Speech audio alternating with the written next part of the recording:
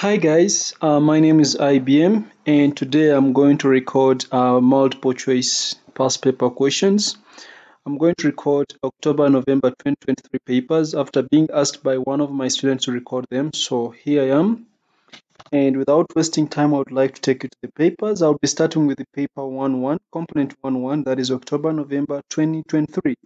So without wasting time, I would like to take you to the question papers. So I'll solve 1-1, I'll solve 1-2, I'll also solve 1-3. That will take me around 3 hours. So without wasting time, let me solve 1-1. So this is the question paper. I'll not go through the instructions, just know it is 1-1. It is 1 hour and 15 minutes. I'll try my level best to take 1 hour. So October, November, this paper is 40 marks. Each score I think is 1 mark. So without reading through the constants, you can go through the constants. Here are the constants. You can also go through the formula that are given. So question number 1. What is a reasonable estimate of the cross-sectional area of the wire of a paper clip? Of course, the examiner expects that you have interacted with the paper clips. I think the diameter of one paper clip is approximately 1 millimeter. I think the diameter, when you look at a paper clip, the diameter of the wire is approximately 1 millimeter. That means the radius could be approximately 0.5 millimeters.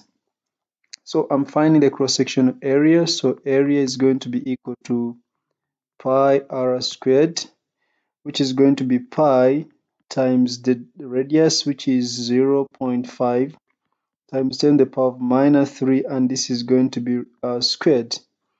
So I'll check this with my calculator. So from my calculator, I have pi times 0.5 exponent minus 3, and this is squared. So this is giving me 7.85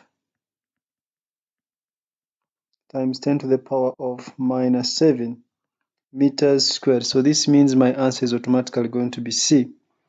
Which quantity is not an SI based quantity? It is not unit but quantity.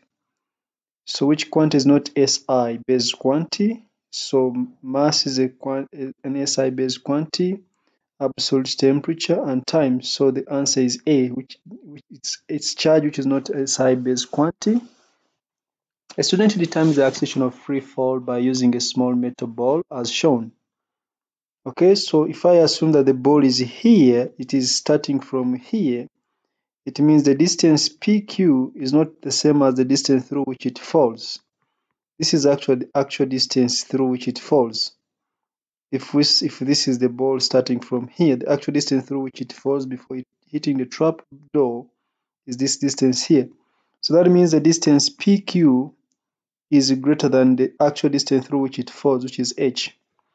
Okay, so it means even if I repeat the experiment but attaching the ball, the metal ball at the electromagnet and measuring PQ, it means there will be a systematic error, even if I try to be as accurate as possible. When switch S is opened, the ball is raised from an electromagnet and an electronic timer is started. The ball then falls vertical downwards. The timer stops when the ball hits the trapdoor. The student measures the distance PQ between the electromagnet and the trapdoor. This distance and the reading on the timer are then used to calculate the acceleration of free fall. So from S equals to UT plus a half AT squared.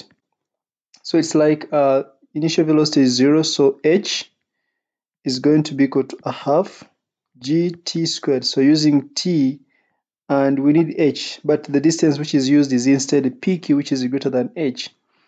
So which statement about the errors in the experiment is correct? The random error can be reduced by adding the diameter.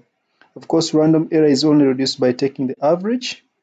Random error is reduced by taking the average. The systematic error can be reduced by adding diameter of the ball to the distance PQ. Systematic error can be reduced by adding, if we add the diameter of the ball to distance PQ, we make it even bigger. than the distance through which it falls. So this one is not going to be correct. The actual distance is h is the same as p distance pq minus the diameter of the ball. This is the correct distance. The systematic error can be reduced by subtracting the diameter of the ball. So the answer is going to be D. We have to subtract the diameter of the ball to get the actual distance. That is if we aim at reducing the systematic error. Okay, the diagram shows two coplanar forces P and Q drawn to scale. P, we have P to the left, to the right hand side, and Q. Force R is given by R is Q minus P, which diagram represents R. Okay, so if R is to be Q minus P, so it means on Q I have to add the negative of P. So P is to the right, and the negative of P is going to be to the left. So if I try to draw here at Q, I'm trying to put minus P. So this is going to be minus P. The arrow points in this direction. This is negative P. So Q plus negative, I have Q plus negative P. This should give me R. So if I move P plus negative Q, then the resultant is going to be here. These two are forming a clockwise loop. The resultant is going to be anti-clockwise. So the resultant will be here, which is the arrow will be anti-clockwise. So this will be R. So this means my answer is going to be C.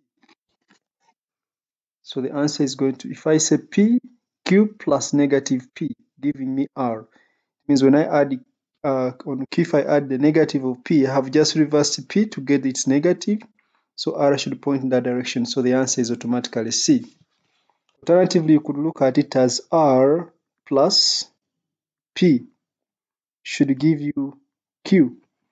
That if I get R plus P, I should get Q. So I can just check these ones. On if I say this is R and I add P, if I add the P, I cannot really get Q because this will be very long. The resultant will be a very long one, so this is out. If this is R and I add P onto it, P is in this direction here, then the resultant will be in this direction, which is also not Q. If this is R and I add P to it, remember P is in this direction here. So if on R I add P, you notice that the Q will be here, which is the perfect direction for our answer there. So the answer is going to be C.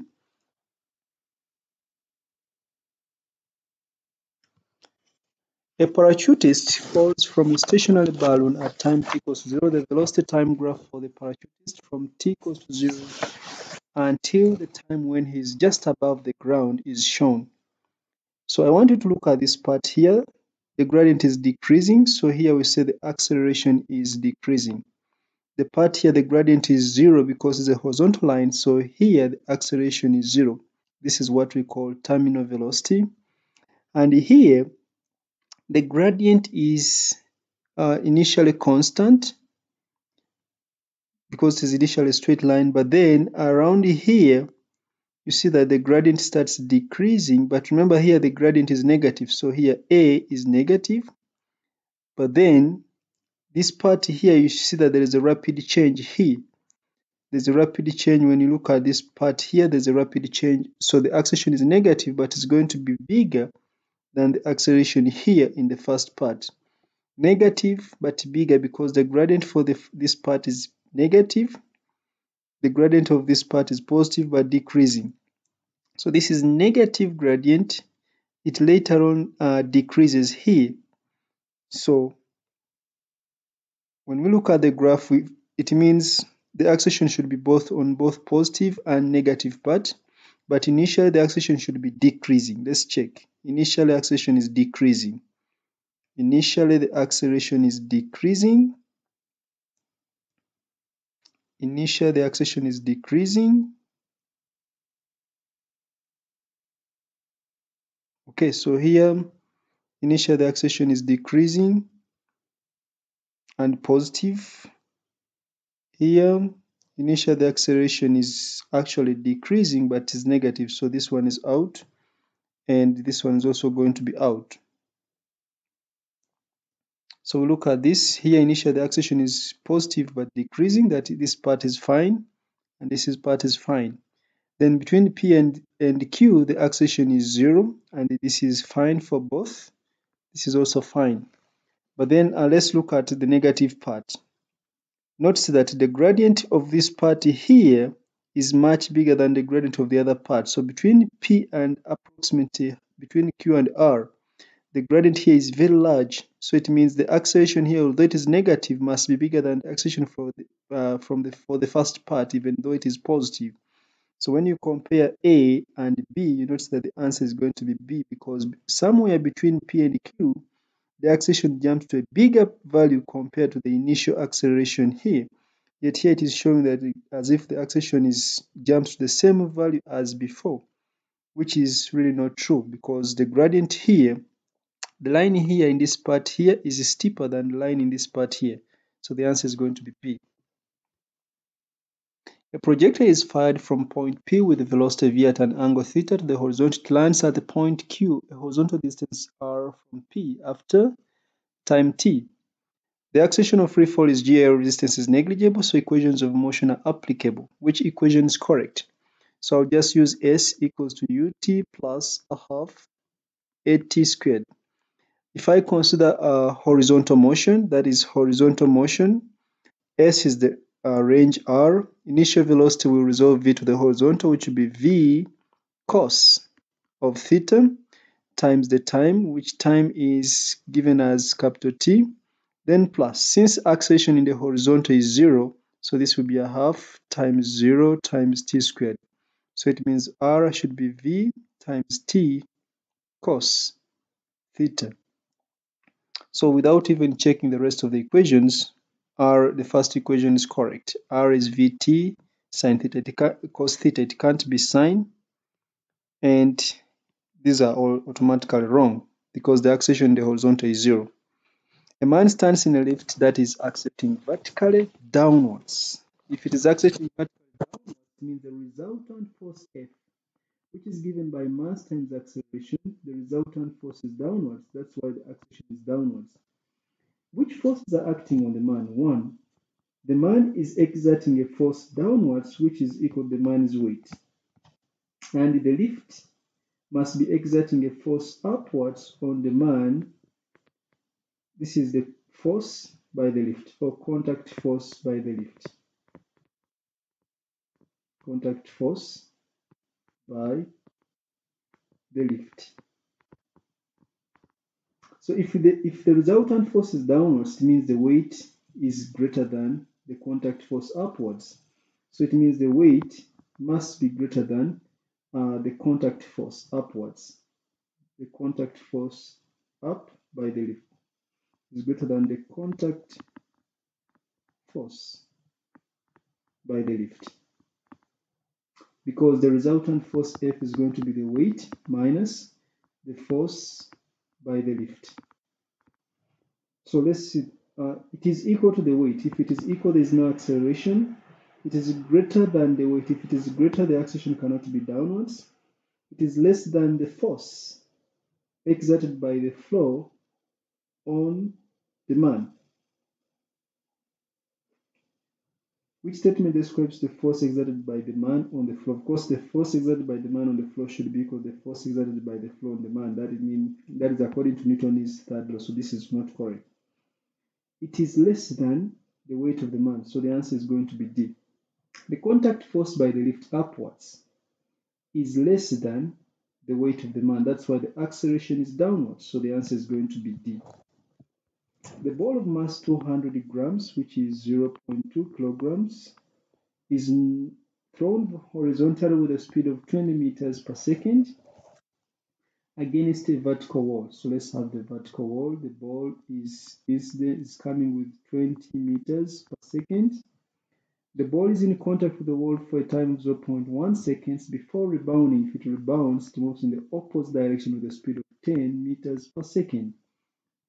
So what is the average force exerted by the wall on the ball? So we know that force is the rate of change of momentum. So this is going to be the mass times the change in velocity divided by t. So this is going to be the mass, which is 0.2 kilograms. The velocity changes from 20 to negative 10 because there's a change in direction. It is 20 minus negative 10. The time of contact is 0.10. So I'll press my calculator. 0.2 times 30 divided by 0.1, which gives us 60. So the answer is going to be B. In the experiment, a metal ball is dropped into a viscous liquid. The terminal velocity of the ball in the liquid is measured. Terminal velocity is measured. Remember, terminal velocity, the acceleration goes to 0. At terminal velocity, the acceleration is 0 because it is a constant velocity. The experiment is repeated 4 times. For each repeat, a change is made to one of the following: the density of the ball. So the density of the ball will affect the weight of the ball. Remember, terminal velocity depends on the weight of the ball. And the weight is mg, which is going to be density times volume times g. So changing the density affects the terminal velocity of the ball. So this one is affected. This one affects terminal velocity. The height from which the ball is dropped. The height does not really affect terminal velocity. The density of the liquid. Of course, the density of the liquid will affect the upthrust, and the upthrust will actually affect the terminal velocity. So this one affects the terminal velocity. Then the depth of the liquid. The depth of the liquid is almost the same as the height. I mean, the height from which the ball is dropped. The depth of the liquid will also not have an effect, just like the depth, the height from which the ball is dropped. So the two things which will affect the terminal velocity or the terminal speed of the object is going to be the density of the object, which will affect its weight, and the depth and the density of the liquid, because the density of the liquid will affect the resistive force. Remember, the terminal velocity depends on the weight of the object and the resistive force. So the answer is going to be B. I'm saying the density of the liquid will affect the upthrust or the resistive force, which affects the speed with which the object moves in the liquid. And then the density of the metal affects the weight of the metal or the weight of the ball, which also contributes to the speed with which the object moves in the liquid. So there are 2 points to consider here: density of the metal and the density of the liquid. 2 objects move towards each other along the same straight line. Okay? After colliding, the 2 objects stick together. What does that mean? The relative speed of separation is going to be equal to 0. But initially, if this was moving with the speed u and this was moving with the speed, let's say u1 and this is u2, the relative speed of approach would be u1 minus negative u2, which would be u1 plus u2, which is not equal to 0. Which statement must be correct? Total kinetic energy of the 2 objects does not change during the collision. We see that relative speed of separation is not the same as relative speed of approach, so it means kinetic energy has changed, so this one is not correct. Total momentum of the 2 objects before the collision is 0. So remember, for if total momentum after collision is going to be after colliding, the 2 objects stick together and are stationary, so it means total momentum after collision, let me call it momentum 2, is going to be 0. Momentum 1 is going to be momentum of this ball plus negative momentum of the other ball because they're in opposite directions. So it means there's a possibility that total momentum before collision was also 0. So this is going to be correct. The 2 objects have equal masses. They may not have equal masses. The 2 objects have the same speeds before the collision. They may not have the same speeds before collision. But because if they have the same speeds before collision, then why would they stick together after? Why would they stick together then and become stationary? So it means one object was moving slower than another one, and one must have been bigger than the other, that when they collide, one cannot cause, one just crosses out the speed of the other one in comparison with the mass, so that the total momentum before the collision, total momentum after collision becomes zero. So the answer is going to be B. If the objects are stationary, remember momentum is always conserved. Total momentum before collision should always be equal to total momentum after collision, whether the collision is elastic or inelastic. That's why the answer is going to be B. A minimum torque of 20 Newton meters must be applied to the lid of a jar for it to open. The radius of the lid is 4 centimeters. That means the perpendicular distance between the two is going to be 8 centimeters. So what is the minimum force F that must act on each side of the lid? So remember, torque is the product of force, one of the forces, times the perpendicular distance between them. So the torque is given as 20 Newton meters. Then this should be equal to product of one of the forces, and the perpendicular distance is 8 times 10 to the power of minus 2 to change it to meters. So I'll simply say 20 divided by 8 exponent minus 2. So this is giving me 250. So F should be equal to 250 newtons. So the answer is going to be C. A uniform bar of length L and weight W rests horizontal on two supports X and Y. Its length is L, that means, and it is uniform. That means its weight is at the midpoint. So this length here is going to be a half of L. So this is L divided by 2. And if that is L divided by 2, the whole of this length is also L divided by 2, but I have to subtract L over 6 to get this length alone. 1 over 6 minus, 1 over 2 minus 1 over 6. I think 1 over 2 minus 1 over 6 is going to give me, this is 1 over 3. LCM is 3. That is 2, 1. So that is 1 over 3. So this length is going to be L divided by 3. Okay. So they told us that the bar is in equilibrium. That means the sum of clockwise moments should be equal to the sum of anti-clockwise moments. So I will say W times the perpendicular distance, which is L over 3. This is clockwise. I'm taking moments about support X. Moments about support X. So W times the perpendicular distance L over 3 should be equal to the anti-clockwise, is going to be Ry times the perpendicular distance, which is this distance here. And this distance is L over 3 plus L over 2, which is, I think that is 5, a third plus a half. LCM is 6, so this is 5 over 6. So this distance is 5 over 6 of L. So this is times 5 over 6 L. So L has cancelled out. I'll change the color. L cancels out. And I want the ratio. Remember, I want the ratio. What is the ratio Rx over Ry? So let me just find Ry first. So Ry is going to be equal to W over 3 times 6 over 5, which is, I think that is twice W divided by 5. That is Ry. Then Rx, of course, Ry plus Rx should give me W. That is the first condition. The resultant force should be 0.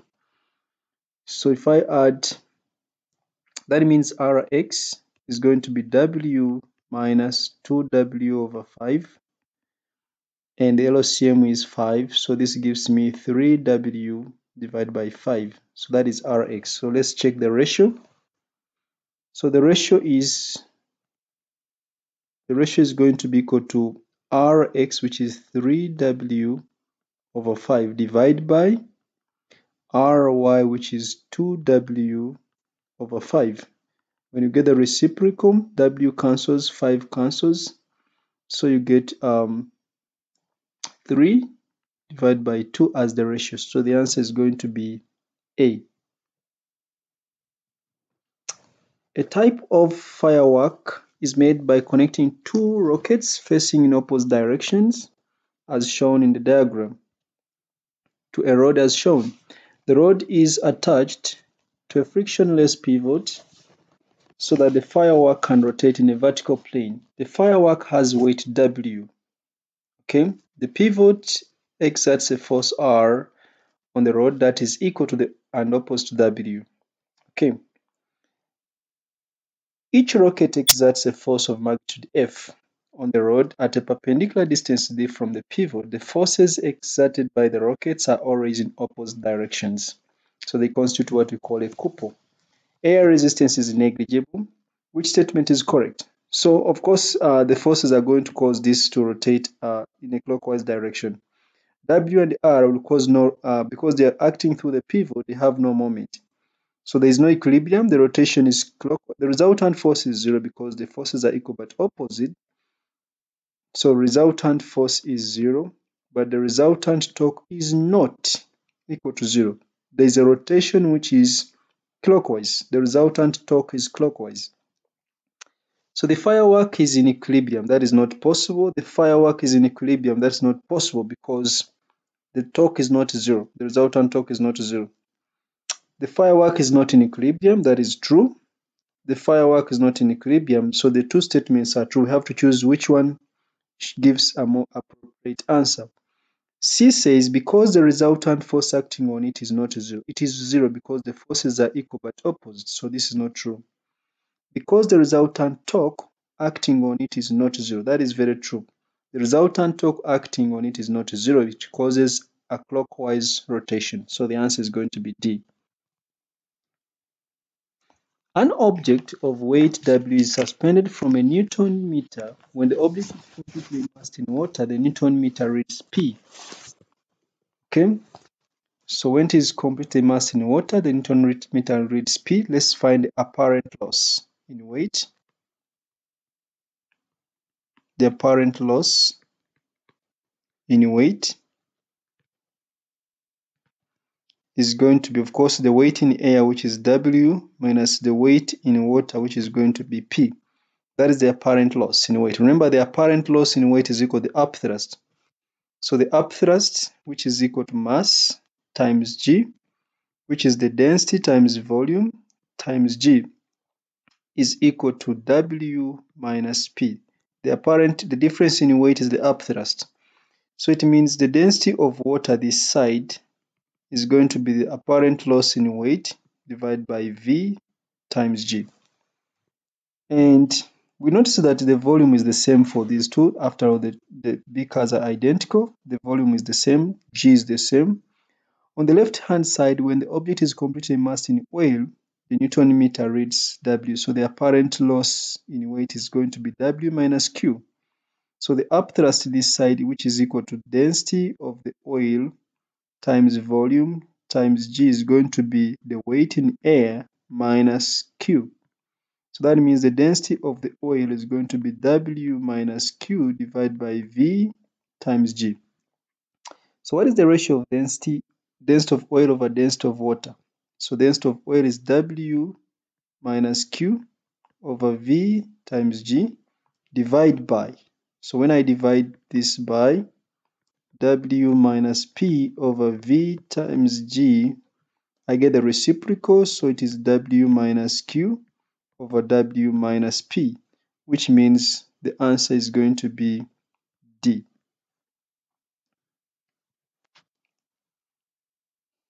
A crate of mass 50 kilograms pushed a distance 6 meters along a horizontal surface against a constant resistive force of 70 newtons.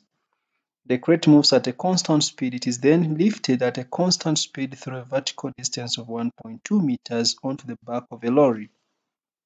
What is the total work done in this process? So there are two things here. It is gaining gravitational potential energy, but there is also work done against friction. So it means the total work done is going to be equal to the work done against friction, work done against friction, plus the gain, because it is lifted, to a vertical distance, so that is gain in gravitational potential energy. So the work done against friction is equal to the force, frictional force, times the distance, plus the gain in potential energy, which is mgh. So the total work done is going to be the frictional force, which is 70, times the distance through which it moves, which is 6, plus the mass, which is 50, times g, which is 9.81, times the vertical height through which it moves, which is 1.2. So I'll just check with my calculator. 70 times 6 plus 50 times 9.81 times 1.2, which gives me 1008.6 joules. So it means the answer is going to be D. The input power to a television is P in. The useful sound and light power emitted by the television is P out. What is the efficiency of the television? Of course, we know that efficiency is equal to the useful power output over the total power input. So the answer is automatically going to be A. The useful power output over the total power input, that is efficiency. A builder holding a brick of mass 3,000 grams, which is 3 kilograms, drops the brick on his foot. What is a reasonable estimate of the change in gravitational potential energy of the brick? Of course, I have to estimate the vertical height of a builder. So the vertical height of a builder, you can estimate using your own height. But I know that the vertical height of a person, maybe the maximum should be around 2 meters. I think that is, I don't know the tallest, but around 2 meters. That is the biggest I can think about. Oh, not more than 3 meters. It can't go beyond 3 meters. So there are two ways of doing this. I can check backwards by using the energies. We know that gravitational potential energy is equal to mgh. So I'm going to check the values of h. So h should be the potential energy divided by m times g. So let's check the first one. I will start with 30,000. Let me start with 300,000, 300 joules. So this is going to be 300 joules divided by the mass, which is 3 kilograms, times g, which is 9.81. So what is h? 300 divided by 3 times 9.81. So this is giving me approximately 10 meters. There is nobody who is 10 meters tall. So if B is wrong, automatically C is going to be wrong. D is also going to be wrong, because if 300 joules give a person of 10 meters, then how about it means 3,000 may give a person of 100 meters, and 30,000 may give a person of 1,000 meters high or tall. So it means H is most likely going to be 30 divided by 3 times 9.81.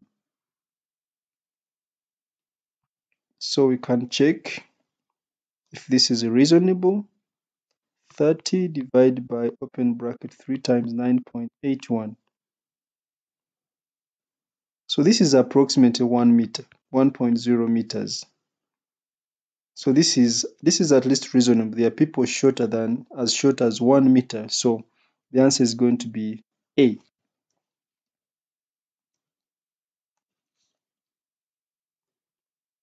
An elastic cord of unstretched total length 16 centimeters and cross-sectional area 2 times 10 to the power minus 6 is held horizontally by two smooth pins, a distance of 8 centimeters apart. Of course, this is a past paper question. If you have been following my videos, you must have seen this question being solved in one of the videos. The cord obeys Hooke's law, so it means we can use F is equal to Kx, or we can use equations for Young modulus, stress and strain. A load of mass 0.4 kilograms is suspended centrally on the cord. The angle between the two sides of the cord supporting the load is 60 degrees. The unstretched length, remember, is 8 centimeters. Here we see the total stretched length is, so we are saying that L naught is 8 centimeters. Then the stretched length is, of course, this is 8 centimeters plus 8 plus 8. So it is 3 times 8, which is equal to 24 centimeters, which means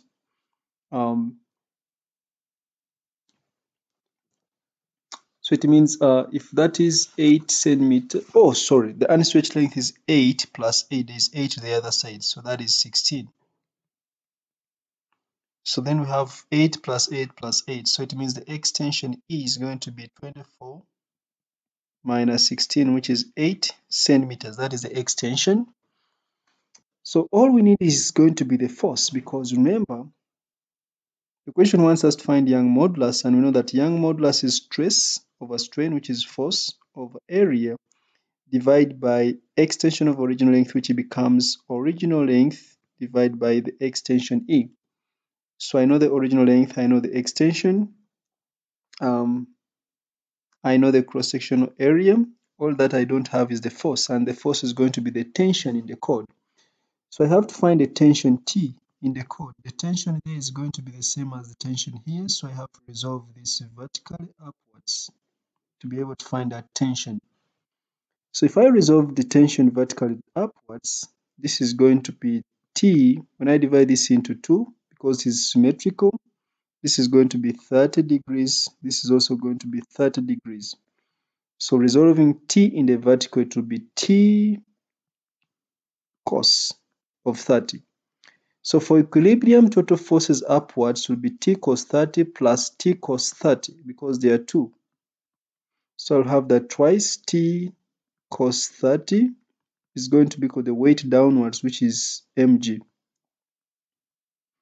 So it means the tension T in the chord is going to be mg, which is 0.4 times 9.81 divided by 2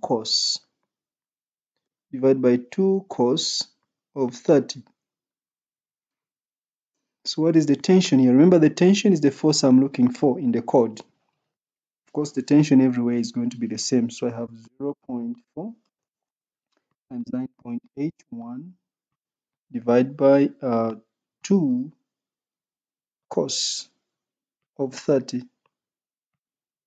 So I'm getting 2.266. 2.266 newtons. That is the force.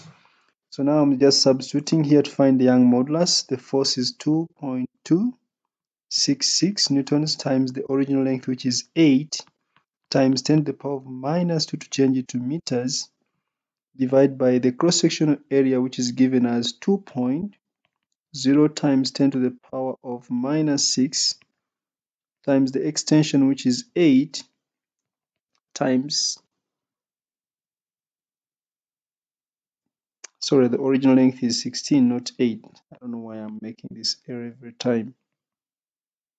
The original length of the chord is 16, but the extension is 24 minus 16, which is 8 times 10 to the power of minus 2. So I'll just press my calculator. So 2.266 times 16 exponent minus 2 divided by 2 exponent minus 6 divided by 8 exponent minus 2. So I'm getting 2.2266000. Those are 1, 2, 3. Those are 6 zeros. So it is 2.266 times 10 to the power of 6, which is approximately 2.3. So the answer is going to be C.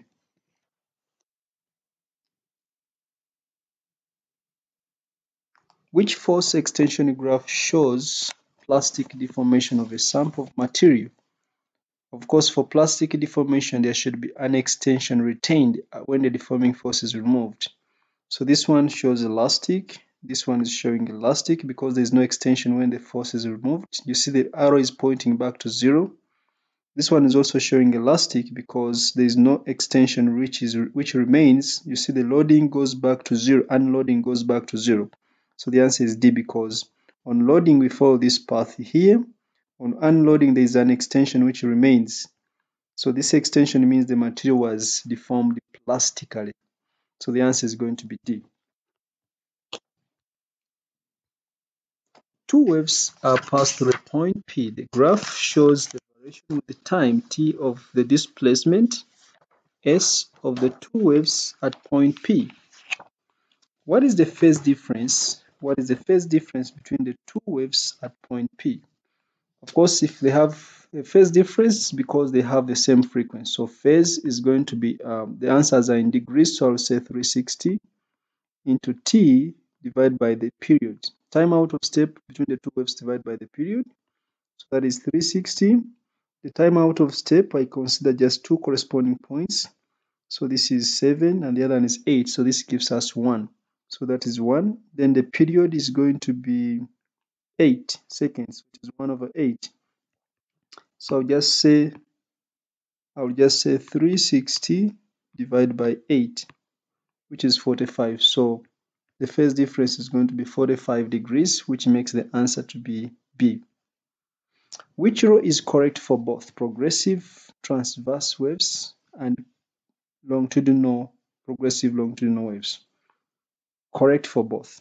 So we know that for longitudinal waves, they have rarefactions and compressions, which makes A to be wrong, because transverse waves do not have rarefactions and compressions. Then compressions and rarefactions are for transverse longitudinal waves. Then we know that longitudinal waves, it is only transverse waves that can be polarized. So this makes C to be wrong. So A is wrong and C is wrong because longitudinal waves cannot be polarized. Then we know that for transverse waves, particles vibrate perpendicular to the direction of propagation of the wave. By the way, this is what has made this C wrong, and this is what made A wrong. Do not misquote me. We know that for transverse particles vibrate perpendicular to the direction of propagation of energy, yet for longitudinal particles vibrate parallel. So this one is making this statement to be wrong because particles in longitudinal vibrate parallel. So it means D is also wrong. So the correct answer is going to be B. Transverse waves undergo polarization. Longitudinal waves have compressions and rarefactions. So our correct answer is going to be B.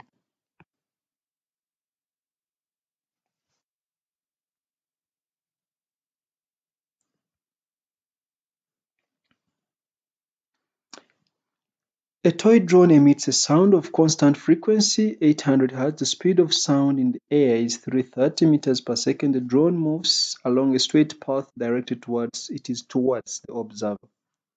So if it is towards the observer, we know that the observed frequency is going to be V divided by V minus the speed of the source, then times F, frequency of the source. Okay.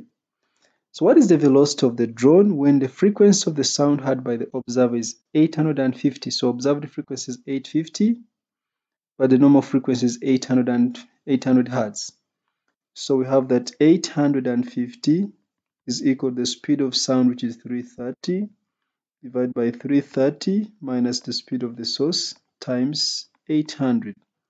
So it means 330 minus the speed of the source is going to be 330 times 800 divided by 850. So it means the speed Vs is going to be 330 minus 330 times 800 divided by 850. So I will start with the bracket 330 times 800 divided by 850. Then I will say 330 minus the answer, which gives me 19.4. So this is 19.4. So the speed is 19. So we ignore B and D. Then remember it is moving directly, so the velocity should be towards the observer. The velocity is in the same direction as the displacement. So the answer is going to be C. 19 meters per second towards the observer, not away from the observer. Which statement about electromagnetic waves in a vacuum is correct? Remember, they all travel at the speed of light. So I see they are comparing wavelengths and frequencies. So I will just write Reed's mother is visiting Uncle Xavier's garden. Reed's mother is visiting Uncle Xavier's garden. So this is increasing frequency, and this side it is increasing wavelength. So wavelength, this is greatest on radio waves. That means gamma rays have the shortest wavelength, but gamma rays have the highest frequency, radio waves have the smallest frequency. So infrared waves have shorter wavelengths than visible light. Infrared. So remember the wavelength is greater on the left. So infrared have a greater wavelength than visible. So this is not correct.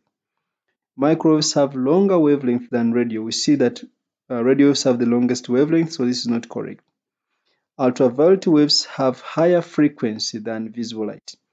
Ultra is on this side and visible is here. Remember, frequency increases to the right hand side.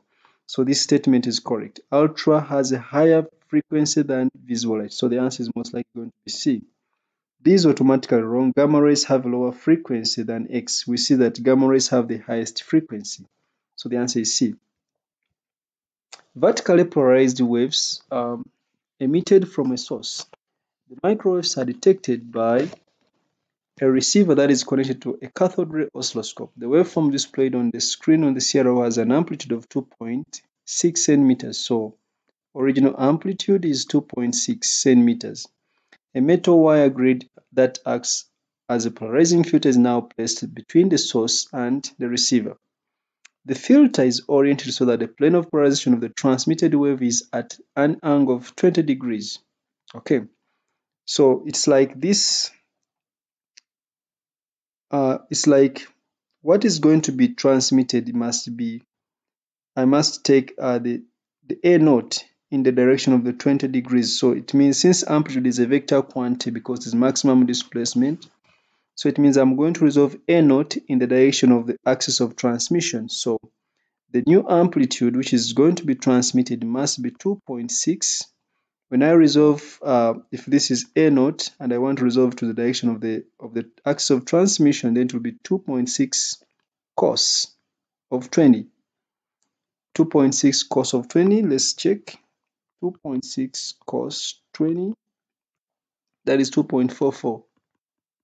So let's see the question. The distance between the source and the receiver is unchanged. The settings on the CRO are also unchanged. What is now the amplitude of the waveform displayed on the screen of the CRO? So our answer is going to be D, 2.4 centimeters.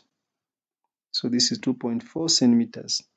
In an experiment, a stationary wave is formed on a string stretched horizontally between two fixed points. Which statement about the experiment is correct? The first one, remember a stationary wave between two fixed strings. Let me just give you a sample here of just two loops. If this is fixed and this is fixed. So if this is a node, this is a node, this is a node, this is an antnode, this is an antnode. It means there is always one more node than the antinodes. At certain times, the string between two nodes is horizontal with all points having zero displacement. Such a time does not exist on a stationary wave. Let me see. At certain times, the string between two nodes, oh, sorry about this. At certain times, just at certain times, the string between two nodes, is horizontal with all points having zero displacement. At certain times, the string between two nodes is horizontal with all points having zero displacement.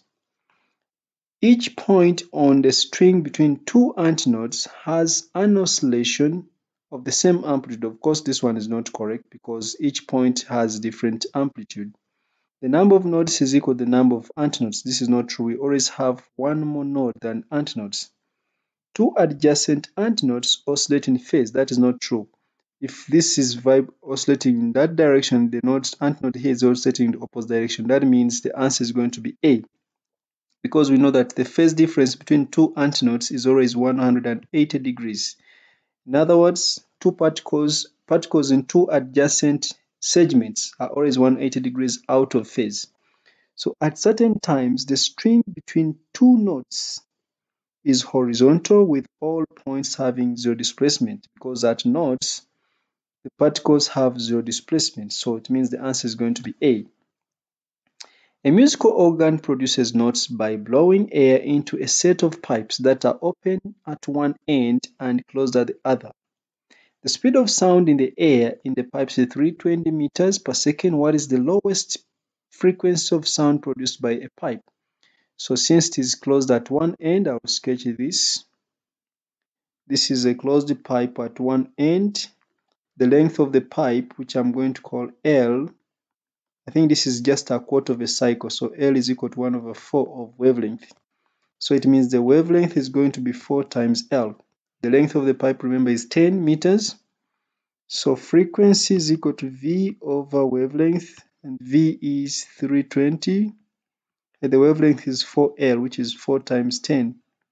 So I'll just say 320 divided by 40, which is 8. So the answer is going to be B.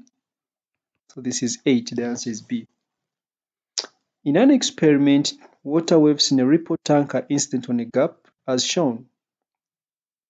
Remember, diffraction is maximum when the wavelength is very close or approximately the same in magnitude as the size of the gap.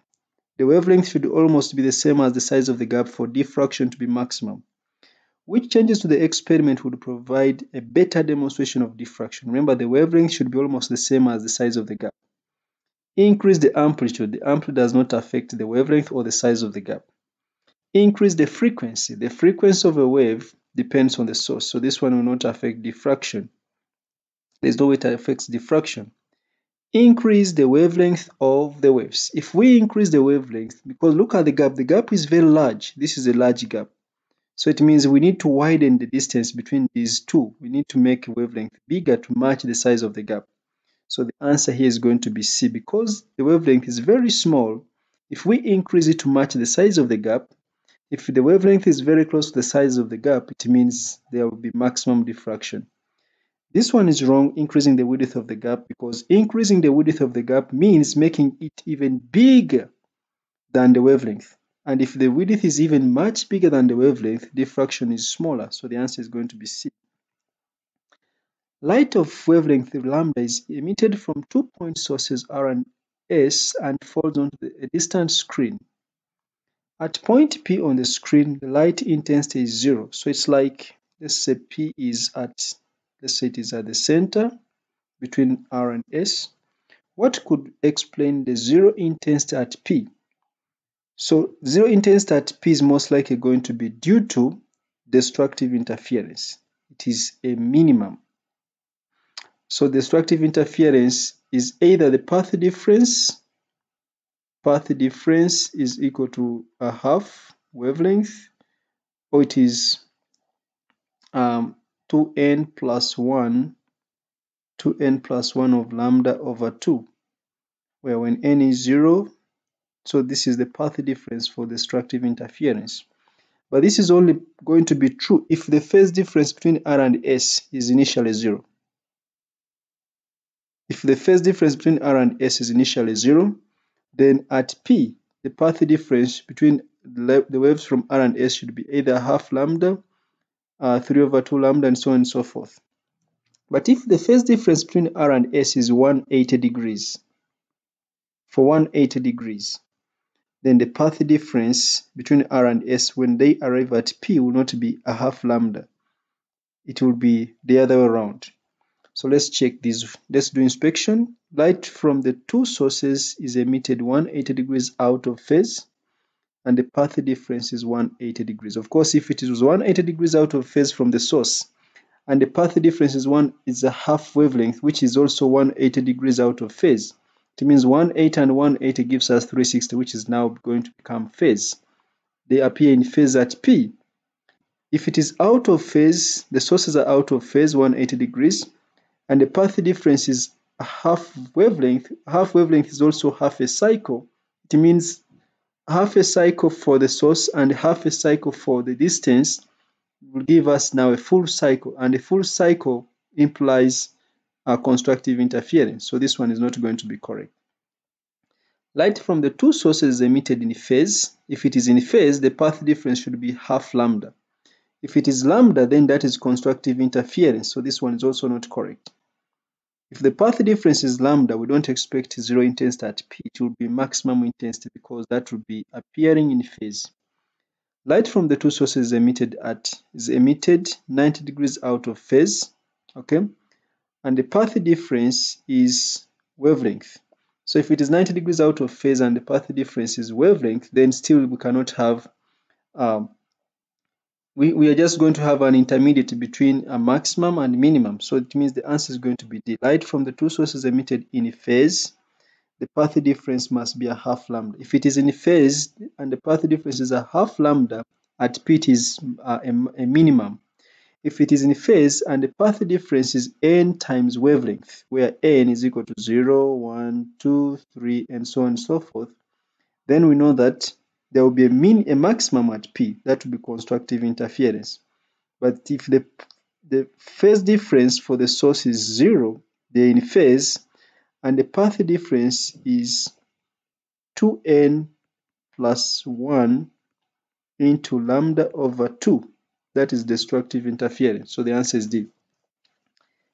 A beam of red light of wavelength 720 nanometers hits the normal on a diffraction grating and produces a diffraction pattern on a screen placed parallel to the grating. The beam of red light is replaced with a beam of electromagnetic radiation of wavelength X, which is incident normal on the same diffraction grating. The third order maximum for electromagnetic radiation of wavelength X is at the same position on the screen as the second order. That means theta is the same. Theta is going to be the same. Remember, for diffraction grating, n lambda is equal to d sine theta. So I'm going to come up with two equations. For the first one, when n is 3, the wavelength is lambda for x is going to be the separation of the slits sine of theta. Then when the n is equal to 2, the wavelength is for red, and this is going to be d sine theta. So when I divide the two equations, I have 3 times lambda x over 2 times the wavelength of red is 720, should be equal to 1. So what is lambda x? So lambda x is 2 times 720 divided by 3. So 2 times 720 divided by 3, which is 480. So the answer is going to be A. This is equal to 480 nanometers. The current I in a coil is given by the equation I is equal to ANVQ. What does the letter N represent? Of course, this is number of free electrons per unit. Number of free electrons per unit volume, or the charge density of free electrons. Number of free electrons per unit volume. Number of free electrons per unit volume. So we have charge carried per charge carrier, that is supposed to be Q. So A is wrong. Number of charge carriers per unit area, it should be per unit volume. Number of charge carriers per unit volume. So the answer is going to be C. In the circuit shown, the battery has an EMF of 6 volts and negligible internal resistance. The 3 resistors each have resistance R. The total power dissipated in the resistor network is 24 watts. What is the value of R? Okay, so these two resistors are in series, so they give us total of 2R. Now we have a combination that is in parallel, so we have total resistance in parallel is going to be R times 2R divided by R plus 2R, which gives us, this is going to be 2R squared divided by 3R, which gives us 2R divided by 3. That is total resistance. And we know that power is equal to PD squared divided by R. So the power is going to be equal to the P, this is over total resistance because it is total power. So it's going to be V squared divided by total resistance, which is 2R over 3. So this means it will be 3 times V, which is, I'm just getting the reciprocal, so times 6 squared divided by 2R. So remember the power is 24, so I'll say 24 is equal to 3 times 6 squared divided by 2r. So r is going to be 3 times 6 squared divided by 2 times 24. So I'll press my calculator. 3 times 6 squared divided by 2 times 24. So that is 2.25. R is 2.25 ohms, which makes the answer to be D. Which graph could show how the resistance R of a filament lamp varies with the applied PD as V is increased to the normal operating PD? Okay, to answer this, I'll sketch a graph for I against V. Remember the graph of current against V for a filament lamp? It has a decreasing gradient. And remember the gradient, so the resistance here is going to be equal to 1 over the gradient. Because if I try to find the gradient here, the resistance is 1 over the gradient because I have change in I on the y-axis over change in V on the x-axis, which is the reciprocal of V equals to I times R, or R is V over I. So the resistance is 1 over the gradient. That's number one. So if the resistance is 1 of the gradient, and we notice that the gradient is tending to 0, the gradient is tending to 0 from the I against V for a filament lamp. The gradient tends to 0, which means the resistance tends to infinity.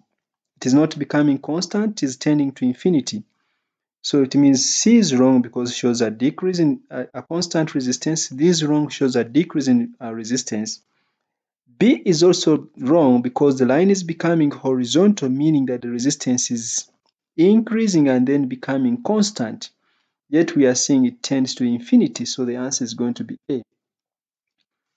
The answer is automatically going to be A because the resistance should be tending to infinity. A piece of conducting put is in the shape of a cylinder, length 60 meters, diameter 20 millimeters.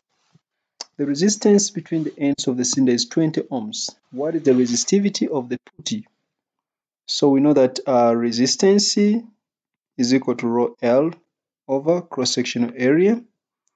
That is the resistance. And area is pi d squared. So area is going to be equal to pi d squared over 4. That is the area. So I'm going to combine the two. It means resistance is going to be 4 rho L over pi d squared. So I want to find the resistivity, so I'm making rho the subject. So it means rho is going to be equal to R times pi d squared divided by 4L. So I'll just substitute in here.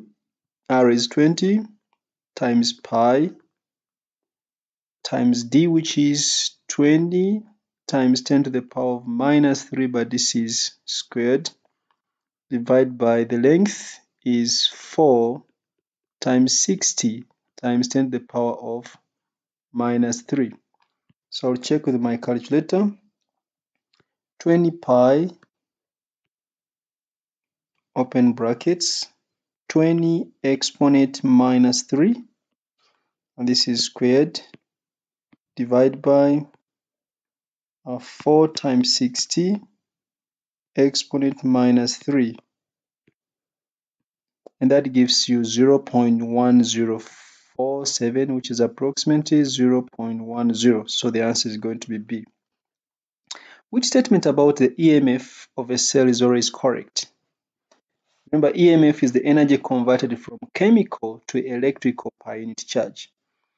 So EMF is the energy converted from electrical. That is not true. It is always from chemical.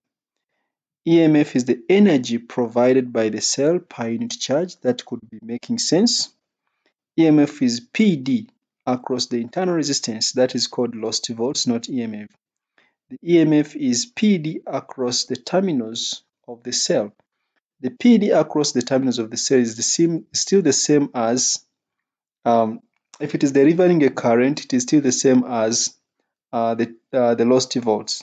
Oh, sorry, the PD across the terminals of the cell, if it is delivering a current, is the terminal PD, not the EMF. So the answer is going to be B, the total energy provided by the cell per unit charge passing through it. Kirchhoff's first law and second laws are a consequence of conservation of which quantities? Of course, first law is charge. That is, the sum of currents into the junction is equal to the sum of currents out of the junction. And remember, current is the rate of flow of charge. The second law is energy because it involves EMFs and PDs. And remember, PD is the energy per unit charge. That is electrical to thermal. And EMF is the energy per unit charge, which is chemical to electrical. So first law is charge, second law is energy. So meaning the answer is automatically going to be A. A circuit contains a cell of EMF E and internal resistance R connected to a resistor of resistance R. The current in the circuit is I. What equation is correct? So I'll just draw in a loop to use Kirchhoff's second law. The sum of EMFs is going to be E because I'm moving. When I move around, I meet negative for positive terminals, so the EMF is positive. The sum of PDs, there's a PD here, the current is still the same I, the current is the same through both resistors. So I have I times R plus, because the current is the same direction as the loop, so this will be plus I times capital R. So E is going to be equal to IR plus IR. So D is wrong and B is automatically wrong because there is a minus. Then C and D are, sorry, C is wrong because it's showing it is IR minus. This one is the same as E equals to IR minus I small r. So this is wrong. So the answer is A. When I take this the other side, it will be E minus IR equals to I capital R. A potential divider of two resistors of resistance R1 and R2 connected in series across the source of potential difference V in and PD across R1 is V out. The PD across R1 is V out. Which changes to R1 and R2 will increase the value of V out. So using the potential divider formula, I know that V out is V in is divided in the ratio of the resistances. So this will be R1 divided by R1 plus R2. Then we multiply this by the input V in.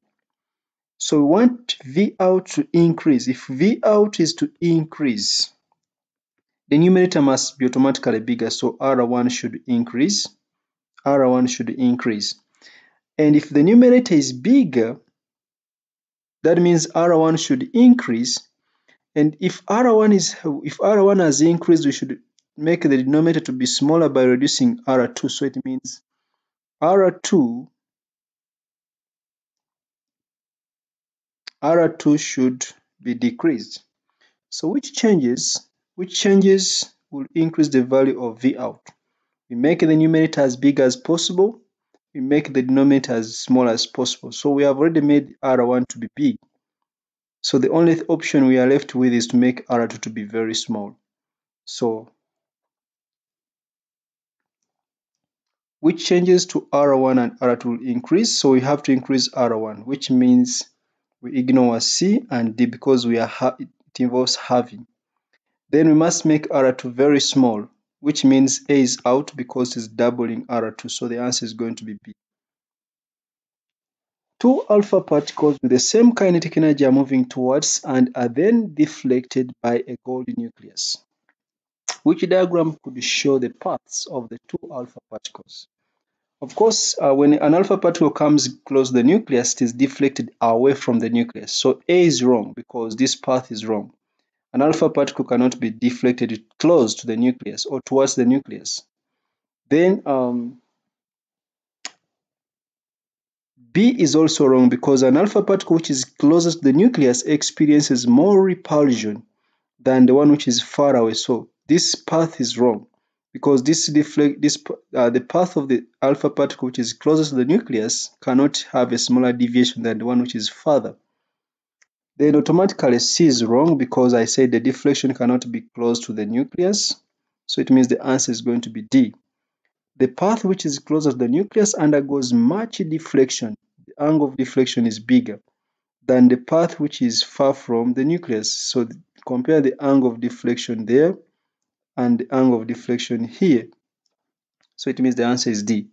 So this one is theta 2 and theta 1. Theta 2 should be greater than theta 1. So the answer is D.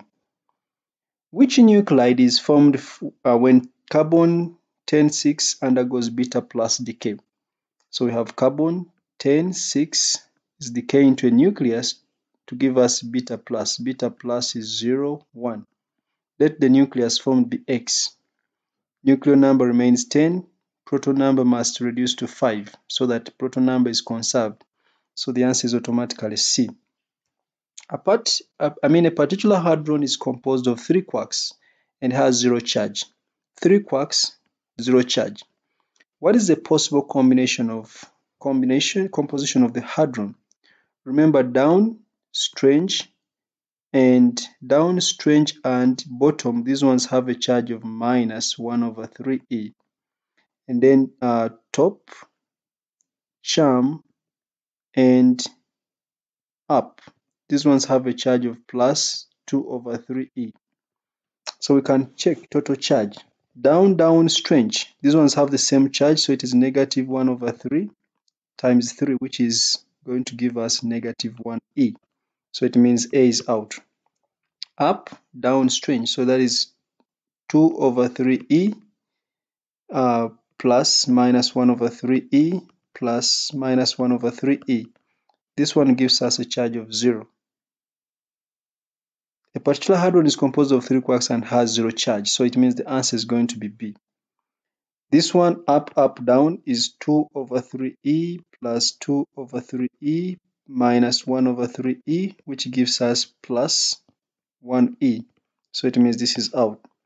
Up, strange, it is the same as that. 2 over 3e plus 2 over 3e. Strange is minus 1 over 3e. This gives us plus e.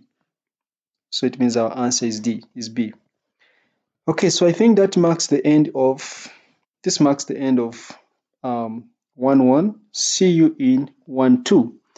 I think I've tried to keep time. Until next time, bye bye. I love you.